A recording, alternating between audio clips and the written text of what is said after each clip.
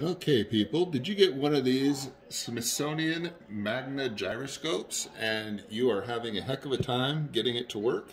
I am going to help you out. So, this is the base.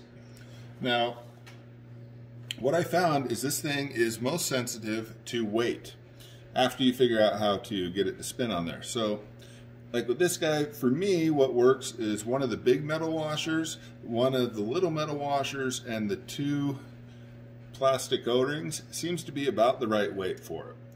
Now the next part is getting this about as level as possible using these little legs. And then the third trick is how to get it to spin without flying off.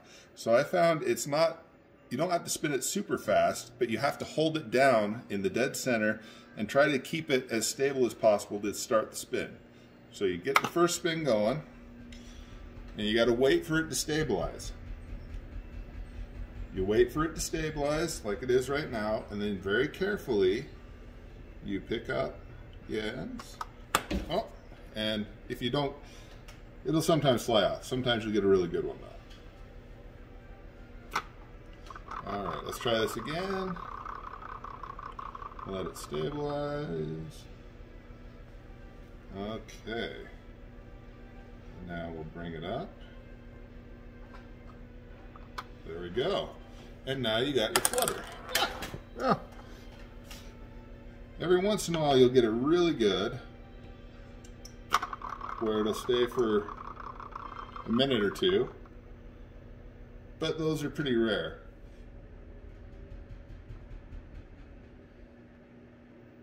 There we go. Ah, well, that one's off. Okay, it looks like it's creeping this way a little bit, so I'm going to set it up just a little higher over here and in this corner. All right. But like I said, wait for it to stabilize. It can actually spin quite a while once it starts to stabilize, so don't worry about it being too much of a timing issue. And then just very carefully bring it up. There you go. It came off this edge this time, so we'll bring it up just a little bit on that edge.